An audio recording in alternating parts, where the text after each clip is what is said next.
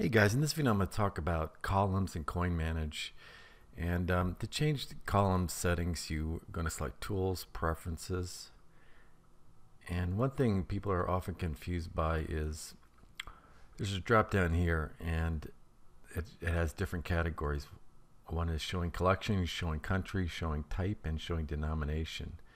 And what these entries correspond to is in the main collection view. You'll see here you got a collection, country, denomination, and a type. And so you're basically changing the columns for each of those individual items. So you can make a column bigger without even going into the preferences. What you could do is just drag the column to make it larger. So let me just make the variety column quite a bit larger so it's noticeable. So I've changed the size of the variety column for when I've selected a collection.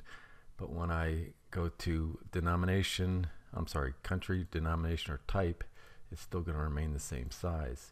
It's only when I've selected a collection, the variety field is this large.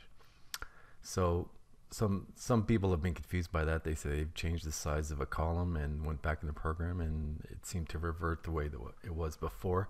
And I'm pretty sure in almost virtually all of those instances it was because they changed the size for a particular category and didn't realize it at the time. Anyways, so the way to change the column settings is the order and things like that is you're going to select Tools, Preferences from the main menu, click on the Columns tab, and right here let me change what shows when I'm showing a collection. Right now I'm showing the ID first. Let's say I don't want to even show the ID. I'll just click Delete there. OK. And as you can see, it instantly changes so that the first column is no longer ID. It's nowhere in the display whatsoever.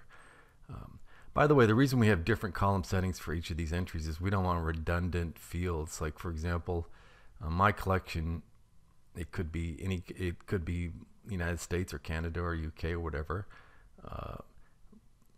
And so we want to show that information in a separate field.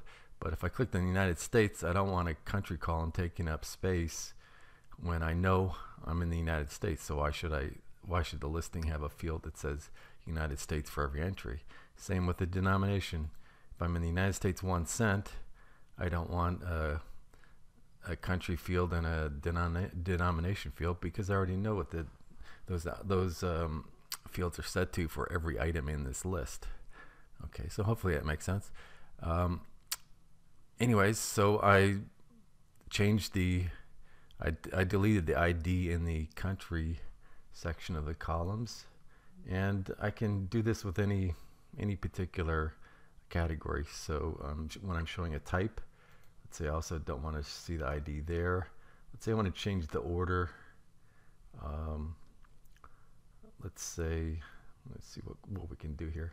Yeah, just make the grading service show up a little bit sooner. You're just going to click on it and select Move Up or Move Down.